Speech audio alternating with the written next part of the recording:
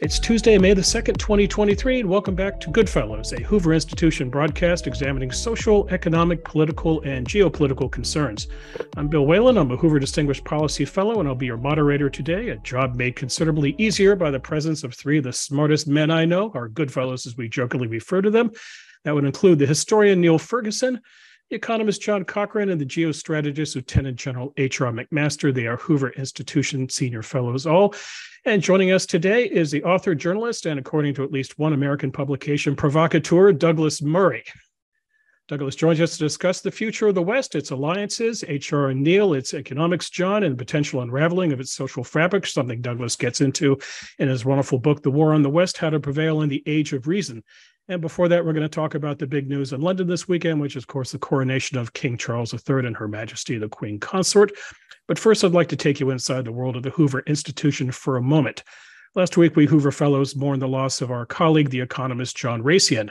I doubt many of you have heard the name John Raisian, but he was enormously important in the life of our institution. John has served as Hoover's director from 1990 to 2015, 25 years, yes.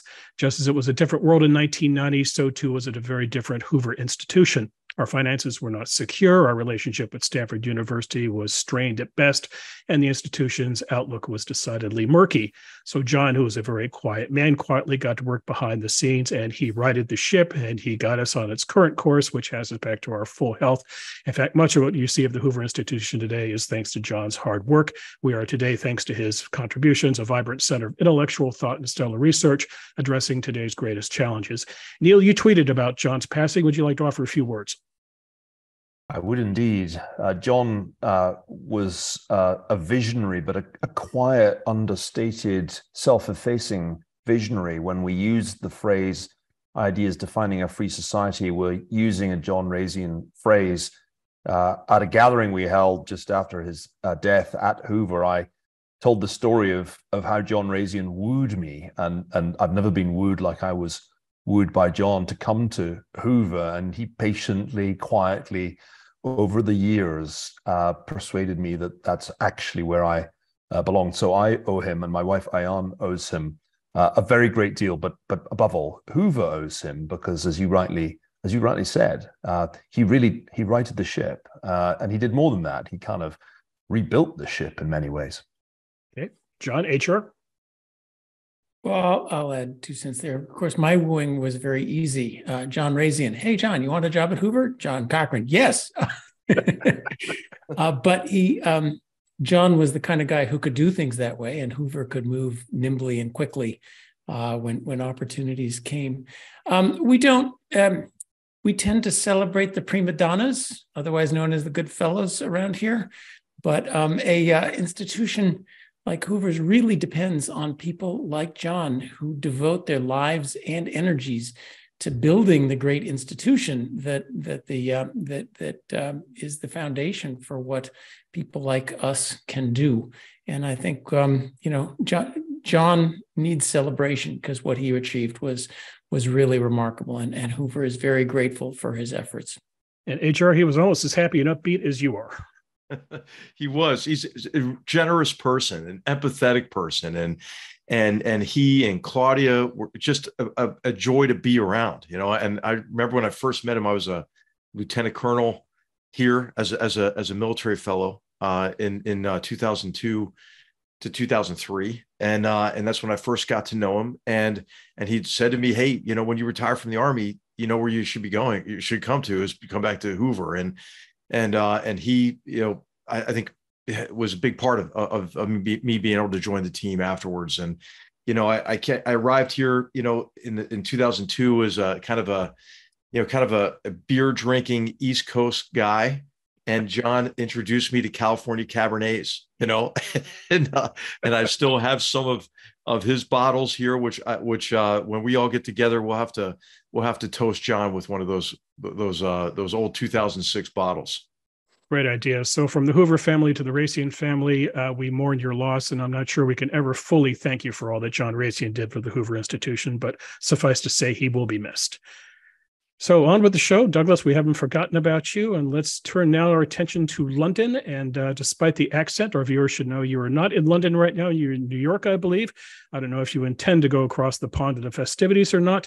Let's begin this conversation with a very simple question. Charles III turned 75 in November. He held the title of Prince of Wales, I think, for 64 years. He has spent not just years, but decades preparing for this moment.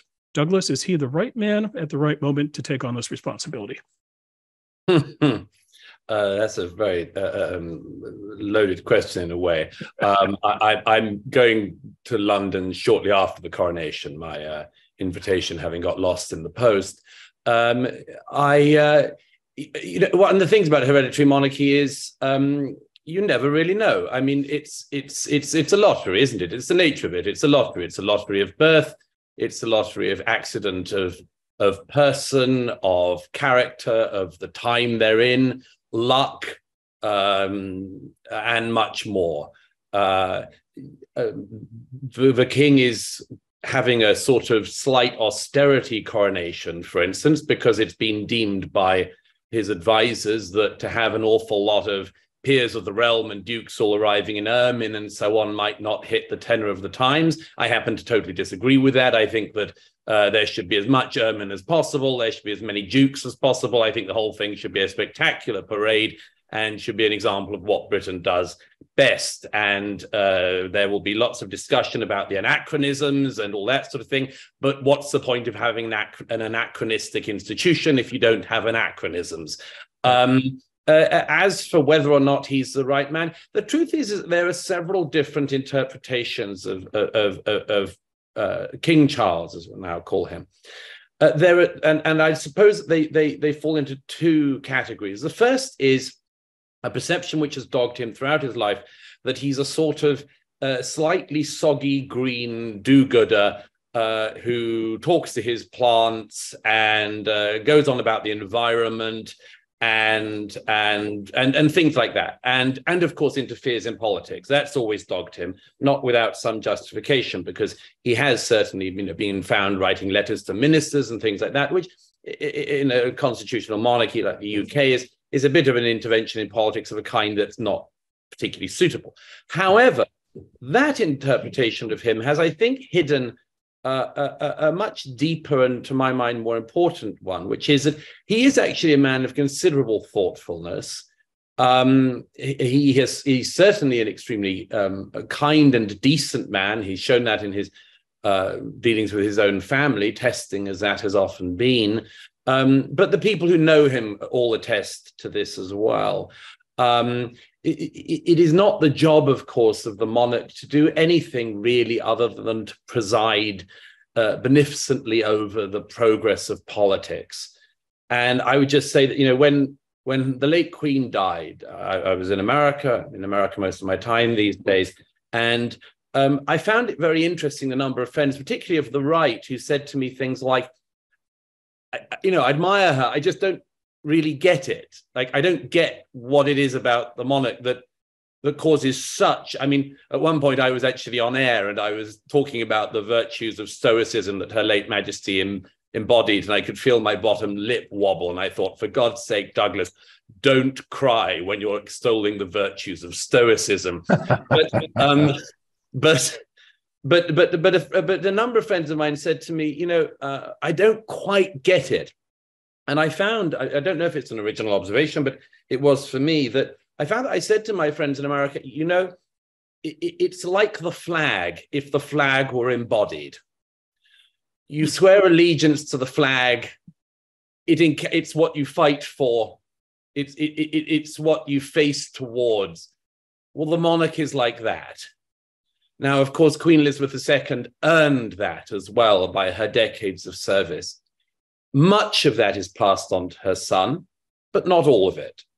I grew up in a monarchist family, although my family's politics ranged from a card-carrying communist to dyed-in-the-wool unionist conservative. All members of the family, even great-uncle Alfred, the communist, showed great respect for the the Queen and the monarchy as an institution. And I think that's an extraordinarily important point, that we have as head of state in the United Kingdom someone who is above politics and has been above politics now for centuries. So that's important. My grandfather was really a man of the left, of the moderate left, Labour supporting later a liberal. But I can remember how he would always make us on Christmas Day listen to the Queen's address to the nation, and he stood to attention for the national anthem, having served in World War II. So that set an example to the younger members of the family. There was a play a few years ago called Charles III, which I don't know if you saw it, Douglas. It was rather good. It was a pastiche Shakespearean tragedy in which Charles ascended to the throne and almost immediately became embroiled in politics over the issue of the freedom of the press, and plunged the country almost in a matter of months into a constitutional crisis. I remember going to see it with another Hoover Fellow, George Osborne, who was then Chancellor of the Exchequer. He was booed on the way into and out of the theatre to his great delight. But the play's vision that Charles would actually break the monarchy has stuck in my mind for a while, because, of course, it's almost impossible for anybody to follow Elizabeth II's extraordinary reign and her amazing judgment when it came to locating the monarchy in the modern world. And Charles will have a huge challenge to achieve continuity. He can't be exactly the same, and he's not going to be. He's going to get criticized, as he has been really for most of his life, for being somewhat susceptible to modern ideological fashion. And I'm sure the Daily Mail has already run at least 4 pieces calling him the woke monarch. But I sense that what's going on here is pretty much what went on in his mother's reign. They're trying to tweak an historic institution to make sure that it doesn't look hopelessly out of touch. And when I hear accusations of wokeism, I think to myself of what my own experience was when I met him and spent some time with him at Sandringham. He's, as Douglas said, a very thoughtful an intellectual individual with considerable emotional depth. One has to remember how brilliantly he navigated a marriage that was really intended for public consumption, not for private use, blew up horribly publicly. He handled that with extraordinary dexterity. And to me, most impressively, his relationship with his sons, when I spent time with him, seemed extraordinarily strong, particularly with his eldest son. So I'm not as worried as some people about how this is going to go, and I'll put up with a certain amount of fashion following, because I think that's how the monarchy survived in Britain. If it had remained exactly as it was in Victoria's time, or God forbid in the Hanoverian time, if nothing had changed, it wouldn't be around, I suspect. It's the adaptability that served them so well. I wonder if either of our Yanks on this call would like to take a contrarian view and tell me that maybe the monarchy is an outdated idea, or just following the British royalty is kind of a phenomenal waste of time. John, HR, do you want to venture down that path? Well, it is interesting. Our country is dedicated to the proposition that this is not the way to do things, that we don't do kings and titles and so forth. And, we believe in meritocracy. And, that we had a different solution to the problem in the 18th century of the peaceful transfer of power. The problem with monarchy being you get whoever's there.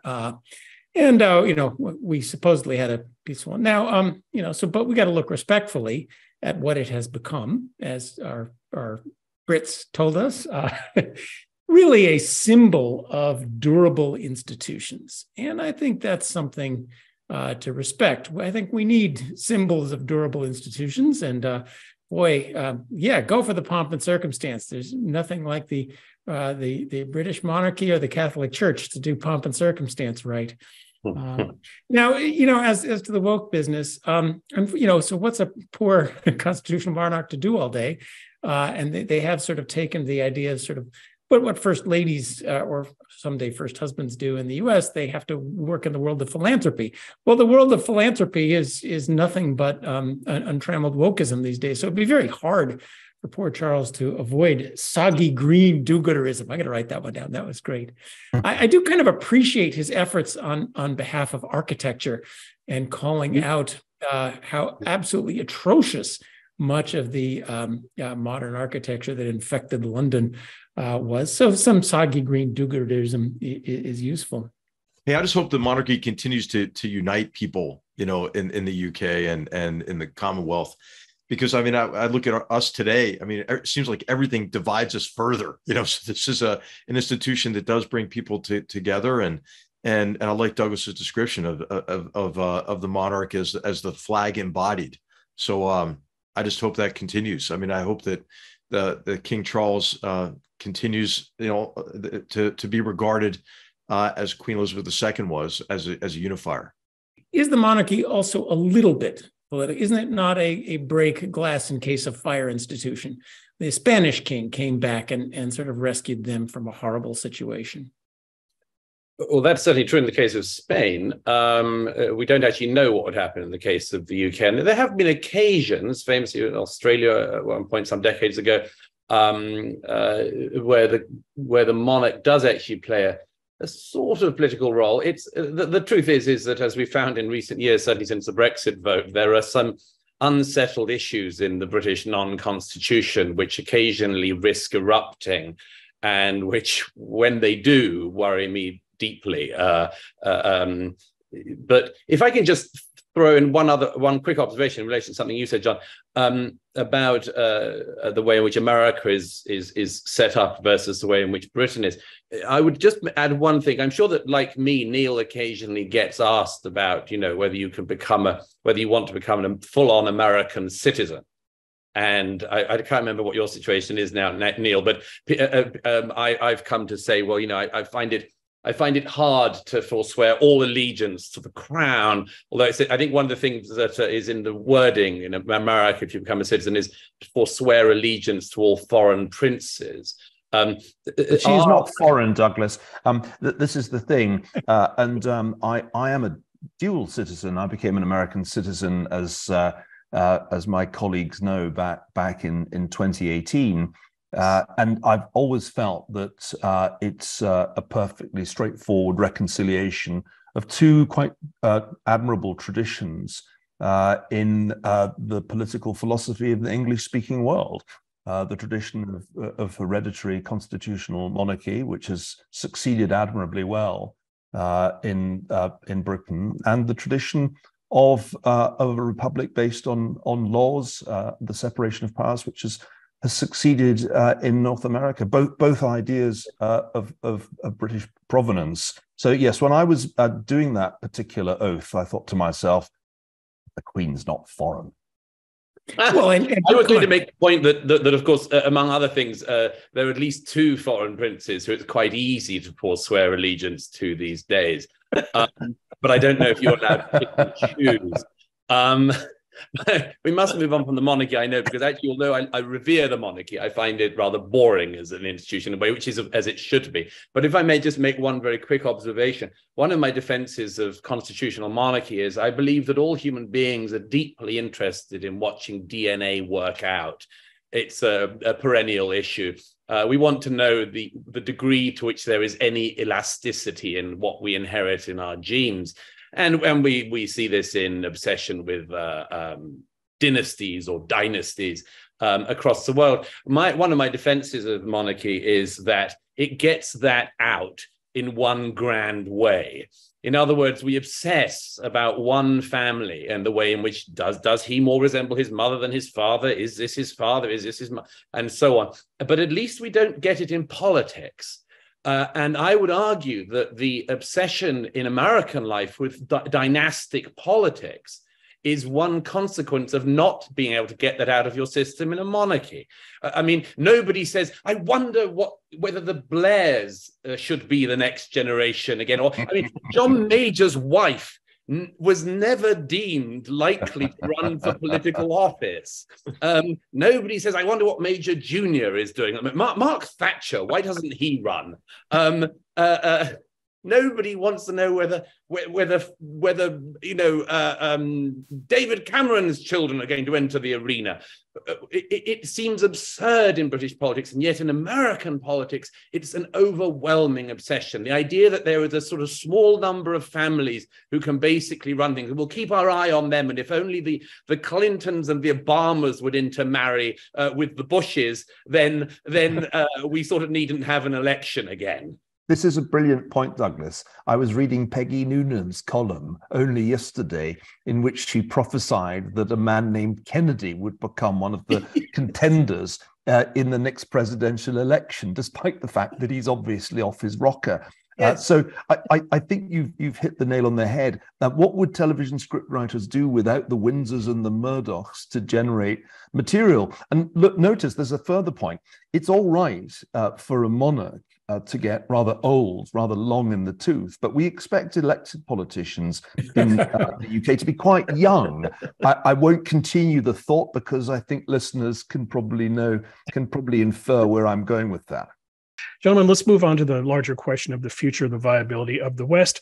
Neil, you recently gave a presentation at the Hoover Institution, and I want to read back a little bit of what you said in this to get your thoughts on this. And here's what you said, quote, "The West, a motley group of former wartime allies and adversaries, mostly committed to democracy, but with heterogeneous cultures and institutions and a growing ambivalence toward free markets," John Cochrane, "has once again demonstrated its strategic incoherence," Adrian McMaster, "in the first phase of Cold War II." You went on to add, when looking at the West outlook, quote, "It is, quote, bleak because the asymmetry in the Atlantic Alliance makes it excessively reliant on U.S. public opinion."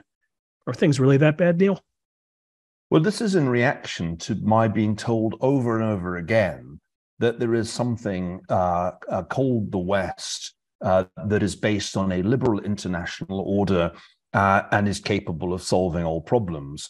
And from a historian's vantage point, this is something one has to question. And it seems to me that the war in Ukraine has once again revealed the diversity of political cultures that really we lump together as the West. Look at a map of the world in relation to the war in Ukraine, and it's essentially the periphery, the rim against the Eurasian heartland. And by rim, I mean the countries of North America, of Europe, but I really should say Western and Central Europe, and then the Antipodes, Australia, New Zealand, and Japan. And so it's really a very heterogeneous group of countries that one's talking about. And it's clear that the attitudes towards this conflict vary a good deal. Germans think about this war very, very differently from Americans or Brits. And that's why I stress when we're talking about the West, we're talking about this strange group of former allies and adversaries that came together in Cold War I in the face of the Soviet threat. The threats today are a bit different because Putin's Russia is less of a formidable foe than the Soviet Union was, and China has become much, much more important. And I think in Cold War II, it will be hard to keep what we've been used to calling the West together. Because there are significant parts of this grouping that just are far too in bed with China economically to feel comfortable with Cold War II. I think the most telling slide I showed when I gave that talk was the huge imbalance between US support, financial and military, for Ukraine and the support of all the other members of the West. And in some cases, the contributions are absolutely trivial in relation to gross domestic product. So I think we shouldn't delude ourselves about this. There's been a lot of, I think, rather starry-eyed celebration of transatlantic unity since Russia invaded Ukraine. But I keep reminding people that this war could last longer than you think. Wars that have lasted a year generally last more than one more year. And keeping this coalition together, it's going to be challenging. And that is what Vladimir Putin is counting on. He's counting on the fact that as we go on through this year and into next year, it's going to get tougher and tougher to maintain unity and American public commitment, because that's the Achilles heel that the West has. The American public has a tendency to get disillusioned with any long-term commitment far away, even if, as in this case, it doesn't in fact involve American lives being put on the line, just American money. So that's what motivated my somewhat skeptical take. John, ambivalence about free markets. Do you agree with Dr. Ferguson? Yes. Well, you phrased this in terms of the West and the decline of the West. And I'm more optimistic than Neil in the grand strategy question. There's no other idea that anybody really believes in for how to run things. If we fall apart, we will implode. We will not be invaded and by China and sent out that way. The crowning idea of our political system is not technocratic competence, but that we stumble from disaster to disaster, but always come out on top. The central point of democracy, even of people voting, is to occasionally right the ship when the elites go off on some crazy idea, and they tend to do that in a rough and ready way. So, on the grand, is the West going to come out on top? Okay, yes, the trend economically right now is to sort of the Brussels-ification of everything. And I'm particularly sad to see that we're going for industrial policy, for trade restrictions, for all the things we know don't work, sadly, because we were the leaders on going in the opposite direction, more and more governments running things. Under the guise of resilience, we're going to bring the great success of the Jones Act to the semiconductor industry and much else. That's kind of sad to see, sort of creeping dysfunction, but that's not in the grand strategic terms the end of the West. This is a bad war, but it's not Germany invading Poland and France. I would love to see us decisively win and tell China not to invade Taiwan. But if you're asking future of the West, even losing Taiwan is probably like losing North Vietnam. It's going to be horrible for a while, but not sort of the end of the world. But we have a guest who has written whole books about this, who we should hear from rather than us rambling along. Well, I wanted to hear from H.R. McMaster, among others, but about this question of unity, certainly on the military front, because my interpretation of the last year and a bit since the invasion of Ukraine has actually been that I mean I sympathize with Neil's desire not to be overly to overly talk up what has been achieved, because this is doubtless going to be, and I agree, a much longer game than many people are prepared for. And I think public disillusionment, particularly in America, and particularly on the American right, is one of the great threats to the unity of the coalition on this. But I just wanted to throw in that nevertheless, if we were talking 18 months ago, would we have expected the degree of unity which we found once the Russian tanks rolled in? I mean, there has definitely been, as Neil says, Germany has needed early on more coaxing than one might have liked, for reasons we all know. Certain allies have proved not as good allies as one might have hoped, but nevertheless, a number of very big questions of recent decades have sort of been answered to some degree. I mean, I remember some 20 years ago doing a report on the future of NATO with then General Shalikashvili in America and Field Marshal Lord Inge in the UK. I remember the question we were addressing was, with the NATO, what's the point of NATO? And as of February before last, that question was answered again. And, has there been as much unity and so on as one would have liked? No. Has there been much more than one would have expected? Absolutely. Absolutely. And so it's possible, and it's the analogy I would use, it's possible that at the top level, as it were, the penthouse level of this, things are actually rather more secure than we thought. Nevertheless, it is the foundations, it's the basement level, it's the ground floor that I think is at risk. And I just, before handing over to you on this, I mean, my observation early on was that It was Germany that was the weak link, that Putin was waiting for Germany, maybe France, maybe Italy to be picked off. And actually, I think public opinion polls in America are the one that worry me now. And as a friend of mine in Germany said to me the other week, who would have thought that it was America that one would have feared going weak on this question, you know? Well, I'd like to hear what Douglas thinks about the the effect of leadership in galvanizing national will, and I think that's what's lacking. I don't think the president has done a very good job at explaining what is at stake, and then what we're doing to support Ukraine to help them achieve a favorable outcome at an acceptable cost and risk. And I think that lack of a clear strategic vision has us mired in talking about the tactics of, this weapon or that weapon, or how much military support in terms of a dollar figure. So I do think leadership can have a big influence. And in terms of Neil's diagnosis, I think that this is we're at the cusp of maybe a generational shift. I think in the 90s, we did take a holiday from history. We believed that great power competition was a relic of the past. And I think the last 2 decades have been sort of a consistent wake-up call in that connection,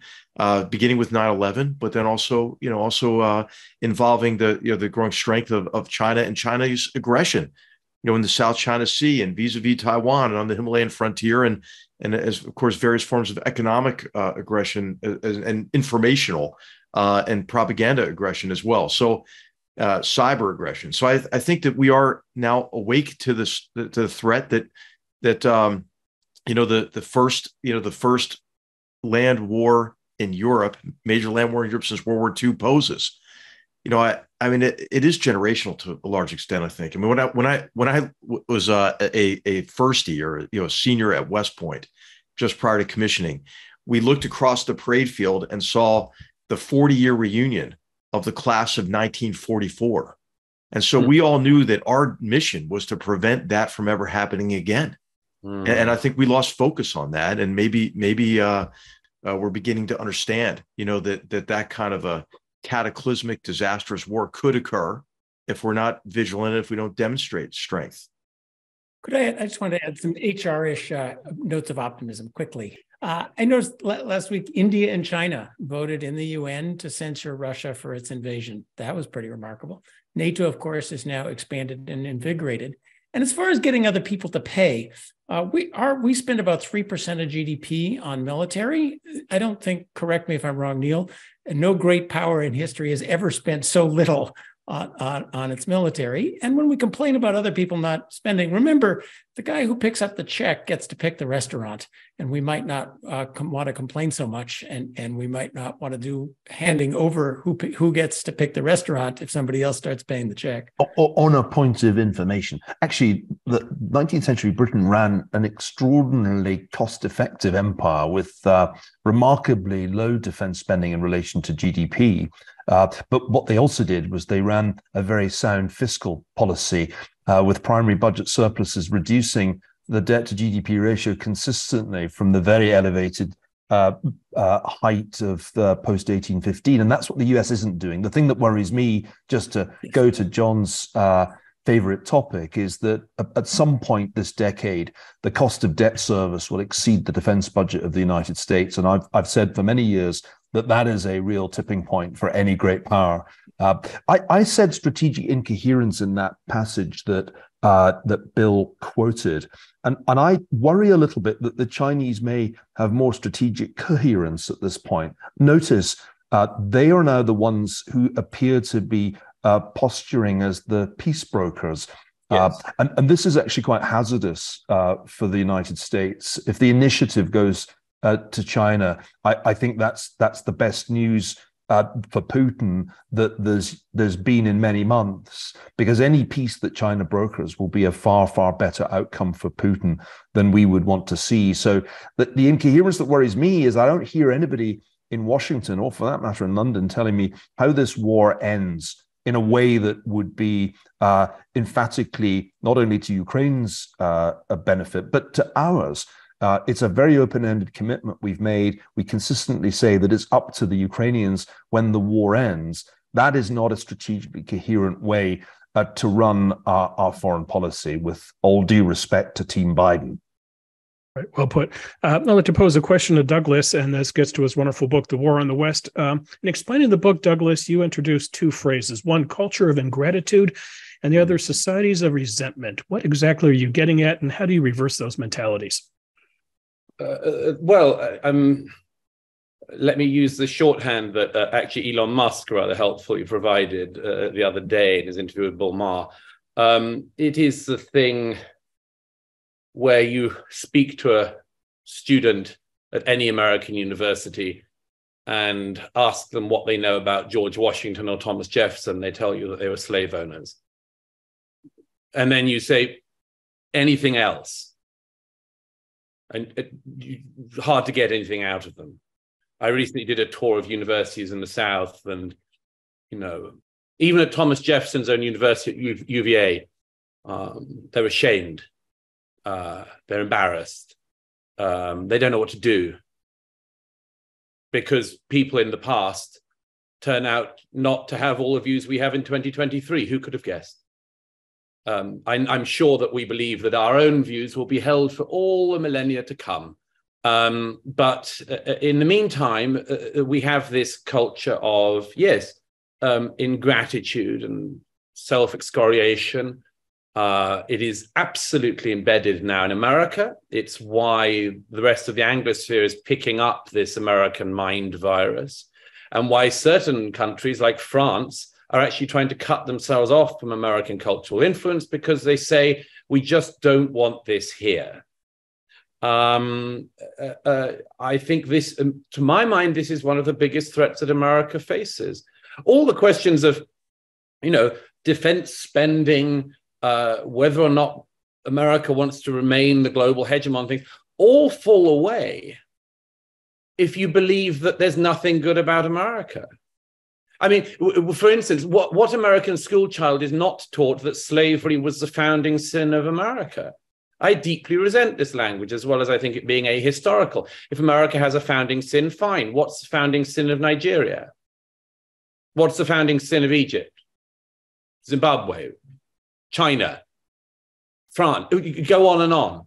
Why does only America have a founding sin? Why does everything in America have to be rewritten in this negative key in this generation?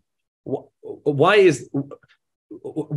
after 20-something years of the internet have we become stupider in our public debate, to the extent that we now disagree over which year or century America was founded? And where, not to get into one of the distractions of our time, but where we don't even agree on what a woman is. I mean, why have we allowed ourselves to slip into this place of self-abnegation? And my own view is that it is because in our lifetimes, in the lifetimes of all of us here, we have moved from a celebration of heroism as being the great public virtue to a celebration of victimhood being the great public virtue. And we have all seen this coming in our lifetimes. I personally abhor it. Like I think everyone present, I was brought up with a different ethic. But the ethic of resentment, I quote in The War on the West, I quote Nietzsche carefully, as I always say. He's one of the great thinkers of all time, but nevertheless a thinker that you have to deal with carefully. In the genealogy of morals, Nietzsche has this great insight on the person of resentment, who, as he says, among other things, likes to tear at wounds long since healed and then cry about his hurt. Ring any bells? Another example, of course, is what Nietzsche says about the person of resentment, that really what they need is somebody to stand across their lives. Even Nietzsche isn't sure who. He says maybe a secular priest, and it's very telling that even Nietzsche can't quite say who could perform this task, but somebody needs to stand across the life of the person of resentment and say, actually, yes, you are correct. There is a person who has ruined your life. There is a person who has ruined your life in the world entire. The person is you. Now, nobody would ever want to perform that task. That's why even the secular priest is a sort of attempt to come up with an idea of who could perform that task. But if that person does not exist, and say, actually, it is you. It is you who has ruined your life. Nobody else has held you back.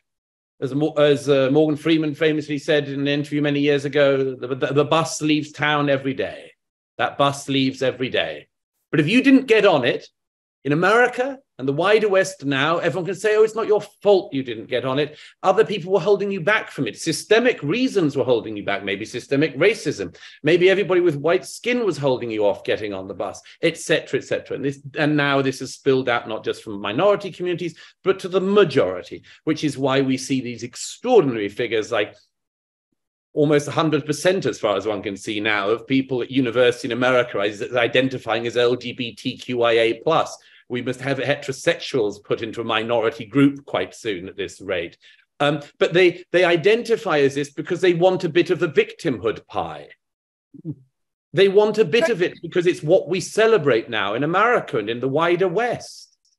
And I find it absolutely disgusting and don't mind admitting it. I want to ask you, your view of, I'll give my diagnosis quickly and maybe you'll react.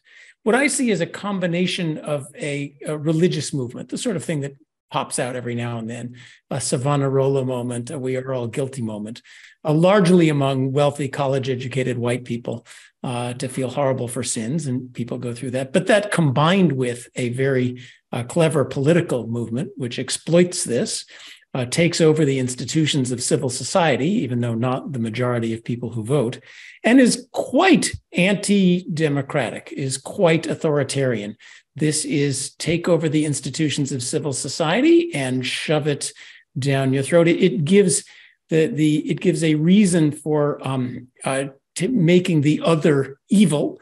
All of X are evil, and therefore not entitled to the usual norms of our turn now, your turn later, but rather we'll take over and shove it down. So you merge a guilt-inducing messianic cult with a very clever political organization, and a small minority can do that. In some sense, what Bolshevik ideology did in Russia, not an exact analogy, but the marriage of a religious movement with a political movement that wants to seize power, basically. Can I give an example? Because some of our viewers may not have kids in school at the moment or students at university, and I'm not sure that they'll be aware of how rapidly things have moved in the ways that Douglas and John are talking about. I had occasion recently to look at teaching materials that were being considered for use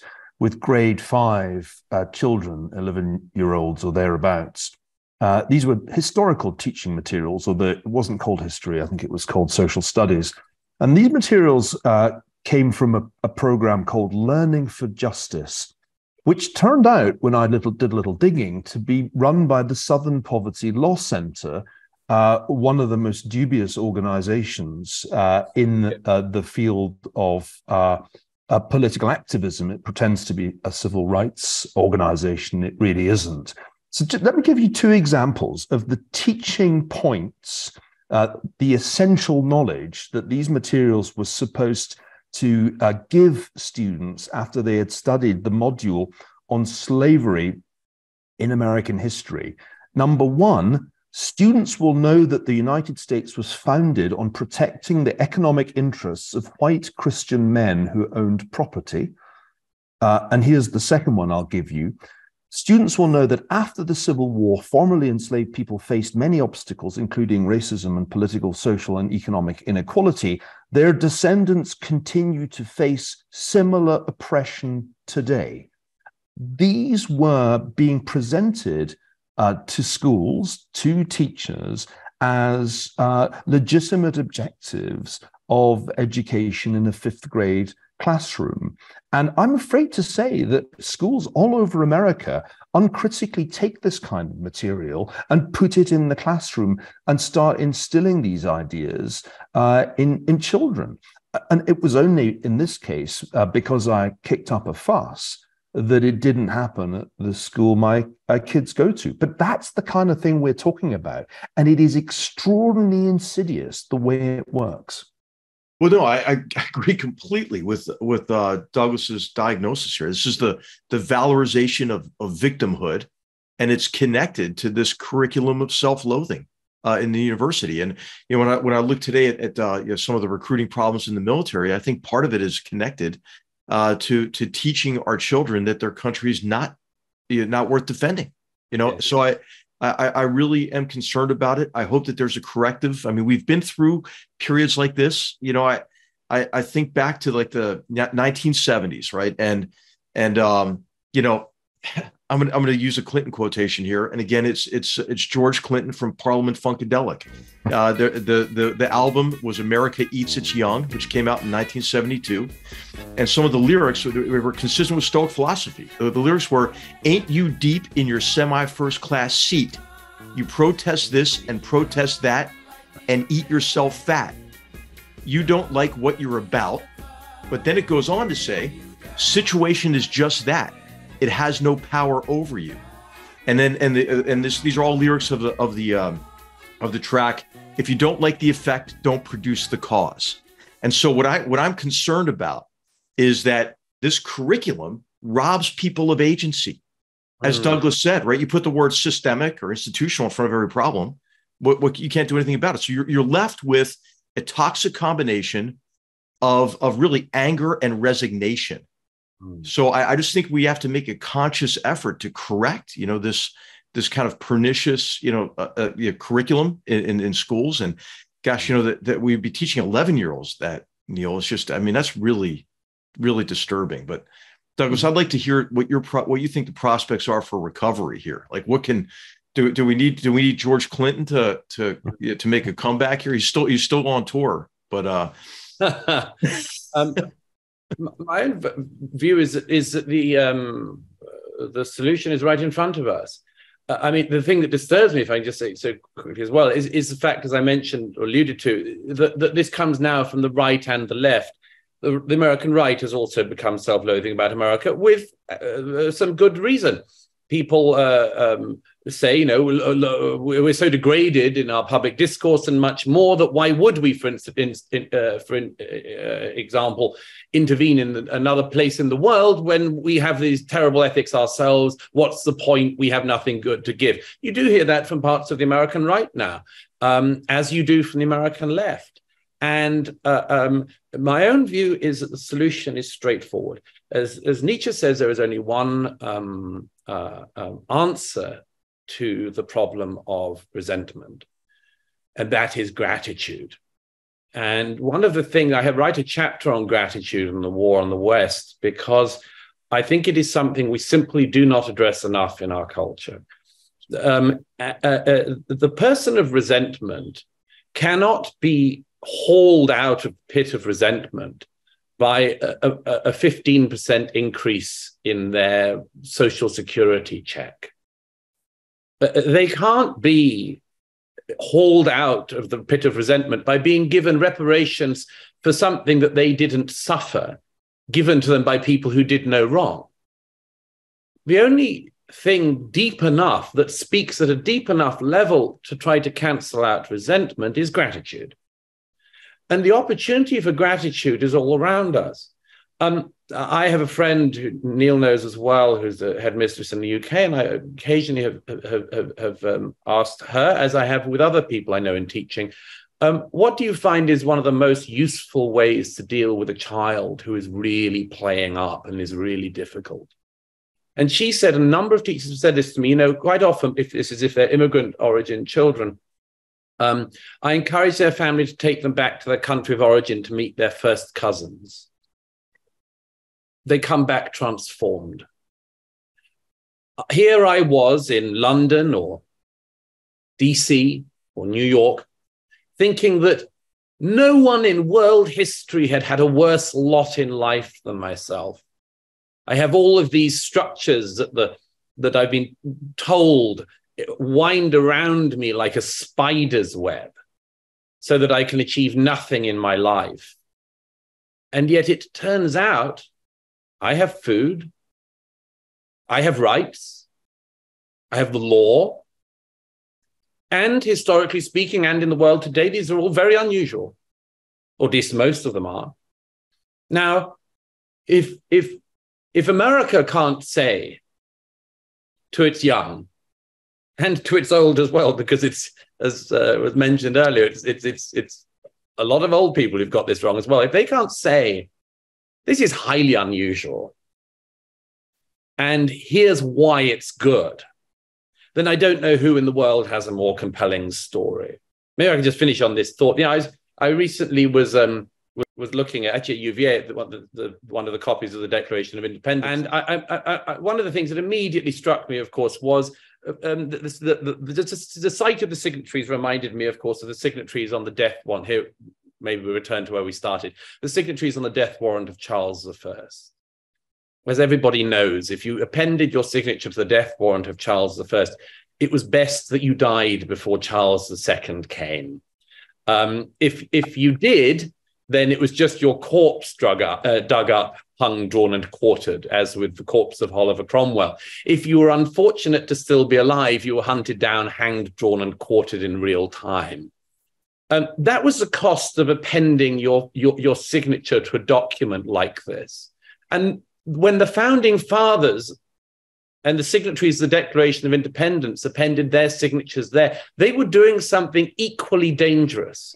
And only one other place in the world, France, was attempting a non-monarchical republic, and they went straight to the terror.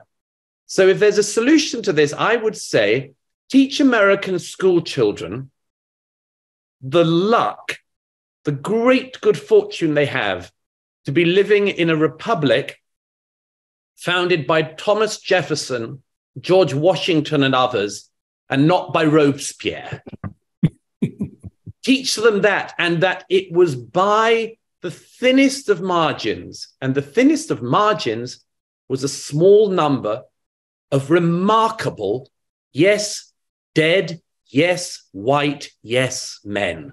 Those three great sins of our time, to not only be white and male, but dead. What losers. But if you taught them, it's because of these dead white men that you have any rights today. You could turn it around. It is, as Paul Johnson said in his opening sentence of his History of the American Peoples 20 years ago, in a sentence you could not imagine being written today, the story of the American people is the greatest story ever told. Douglas Murray, you've been more than generous with your time today. We appreciate your wise words, your keen insights.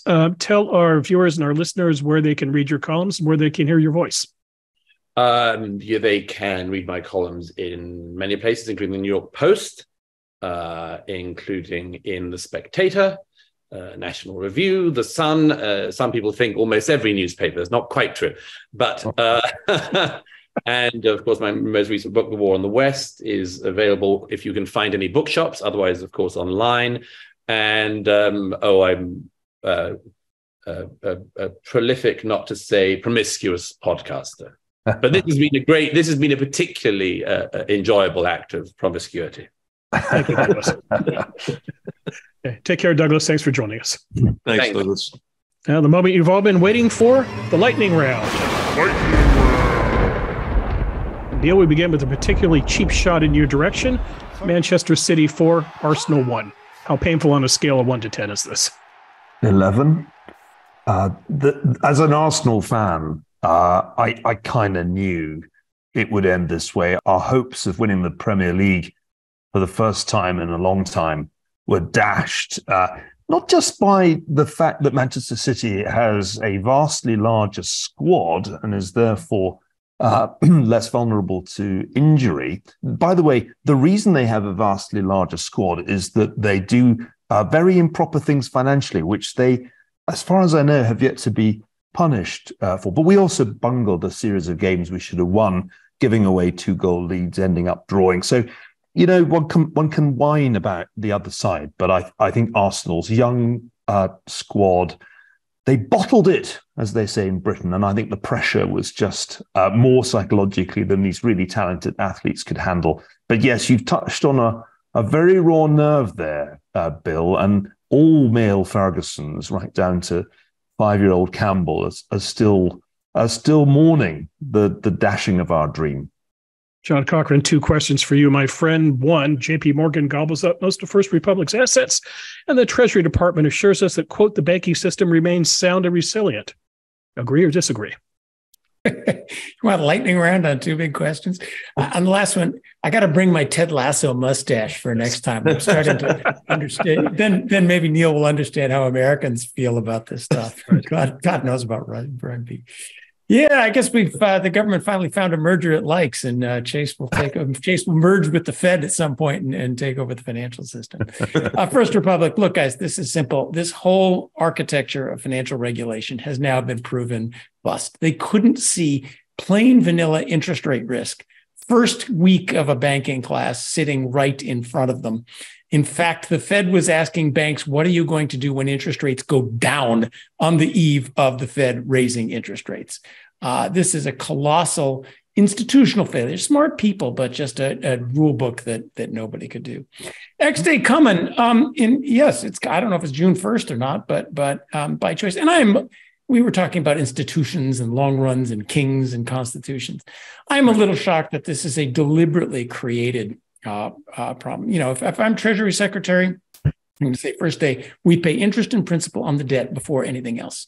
We're just going to take financial calamity off the table, and that they are deliberately making this thing loom as a great disaster in order to force negotiations. I think is irresponsible with our inheritance we got from Alexander Hamilton. There's a dead white man who is rolling over in his grave right now at the way this is being handled. Neil, do you buy into X Day? Which we'd explain, by the way, is the government defaulting on its debt. The government. It's when the government hits the debt ceiling and has to stop spending on something, and they choose to default on debt rather than other things as a result. Thank you, John. That's a common misunderstanding, and I'm glad you cleared it up. The thing here is that we're playing a kind of game of political chicken. This game is a familiar one. It was last played when President Obama was in the White House and John Boehner was the House Majority Leader. The trouble is, this is a much different economic environment where we're playing the game of chicken. And I will just say that if you look at periodic outbreaks of illiquidity in the US Treasury market, we saw it in March 2020, we've seen it even more recently, this is much riskier than the political class understands given the environment we're in. So I'm worried that there's going to be a financial market accident while the politicians are engaging in this entirely artificial brinkmanship. Mm-hmm. HR 160 years ago in this day, Stonewall Jackson is mortally wounded at the Battle of Chancellorsville. In the McMaster Big Book of American Generals, is Stonewall Jackson overrated, underrated, or treated justly? I think he's treated justly. I think that he was kind of the go-to commander for Lee. Chancellorsville, the battle in which he was wounded was probably his finest moment in terms of enveloping Hooker's forces there. But and Lee just wasn't quite the same after him. He was a very interesting guy. He was a mathematician and a very stoic individual. He wasn't really charismatic. Of course, he got his name because he was being criticized for not taking more bold action at Bull Run.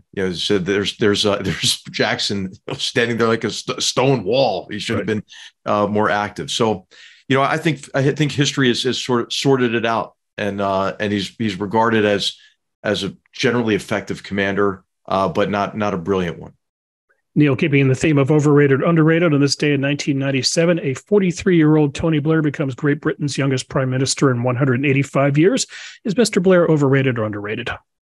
He's very underrated in Britain. It's probably not well understood here in the US how unpopular Tony Blair became, mainly over the Iraq War. And his decision to give the invasion wholehearted British support. That has been a source of considerable and prolonged resentment against him, particularly from his fellow Labour Party members. But I think that this is to misunderstand what an incredibly talented politician and very successful Prime Minister Tony Blair was. And he remains, I think, one of the most thoughtful people in British politics. If the Labour Party had Tony Blair as leader today, as opposed to Keir Starmer, who is a less, I think, charismatic and impressive person, there really would be no doubt about how the next election would go. So underrated, certainly in his own land. Final question for the group: who, now that Joe Biden is officially a candidate in 2024, who has the bigger electoral handicap? Which is the bigger electoral handicap? Is it President Biden's age or Donald Trump's character? It ought to be Trump's character. It may turn out to be Biden's age.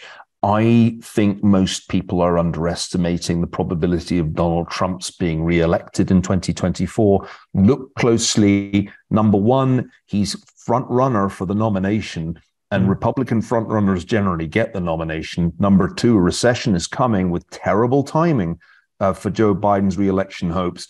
Not for a very long time, actually not for a century, has a president been re-elected when there was a recession in the 2 years before his re-election attempt. In more recent times, it got rid of Gerald Ford, it got rid of Jimmy Carter, it got rid of Bush Sr. So I think the character question may be swept aside by economic dissatisfaction and memories of the Trump economy, which gave you full employment and no inflation. John and HR had noted in the president's 3-minute video explaining his case for re-election, not a single mention of the economy, and HR, not a single mention of foreign policy.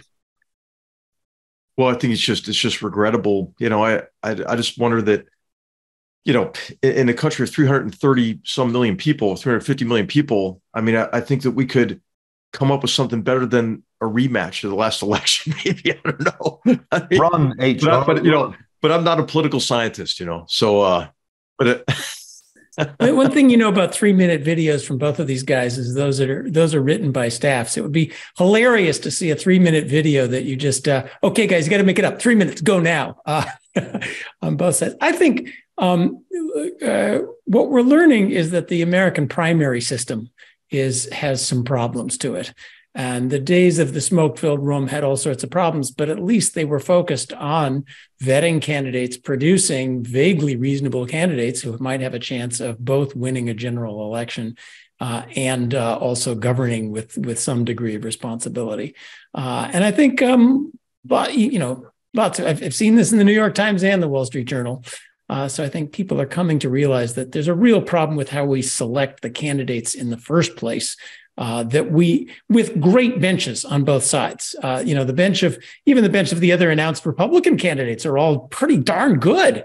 And the Democrats have plenty of pretty darn good people too, who ought to be selected somehow. And this isn't the moment for how you improve the primary system, but when you see problems, don't just look at personalities, look at something's wrong in the rule book.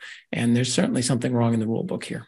And we will leave it there for this show. We're not going to reconvene until the second half of May, which means that Mother's Day will have come and gone by then. I'd like to wish all three of you a happy Mother's Day, and that I hope that you and your children spend it celebrating each of your remarkable wives. I've met all your spouses, and they are all just tremendous ladies. Thanks, Bill. You're welcome. So that's it for this episode of GoodFellows. As I mentioned, we will be back in the second half of May. Our next episode will feature the writer, podcaster, and opinion columnist Coleman Hughes. I imagine we're going to be talking about race and public policy. You don't miss this episode. On behalf of my colleagues, Niall Ferguson, HR McMaster, and John Cochrane, all of us here at the Hoover Institution, we hope you enjoyed today's show, and we will see you soon. Take care, and thanks for watching.